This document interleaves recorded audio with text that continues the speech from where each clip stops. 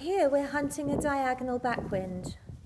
This dog is often rather quick, but I'm happy that she has slowed nicely, allowing for the thick white grass.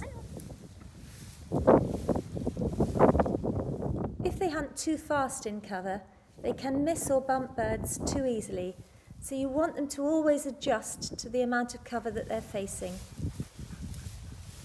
Never take your beady eye off them when you're working cover, so the moment they go on point, you know where you last saw them and you can get yourself over there as quickly as possible to manage the flush.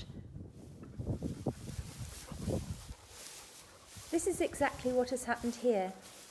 She has stopped moving ahead to my left and on a left backwind. So I mustn't walk straight to her or I'll bump the bird. I'm going to keep on higher ground and move in a semicircle to the right, keeping upwind.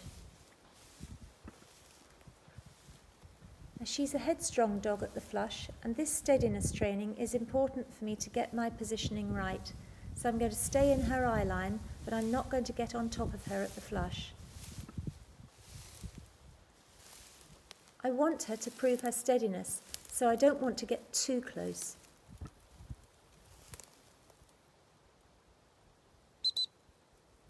The double pip whistle asks her to move, and by remaining staunch, she is saying that she has the bird held and is ready for the flush. Push it up.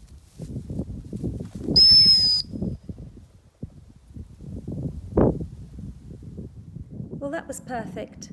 You could have drawn a straight line from the angle of her nose straight to that hen bird, and that's just what you want. Straight in, bird up.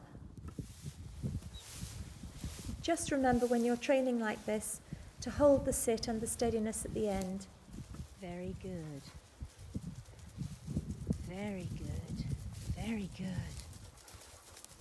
You don't want them rushing off on scent. They must wait for the next command from you. Very good. Very, very good. Very good. Good girl. Happy hunting!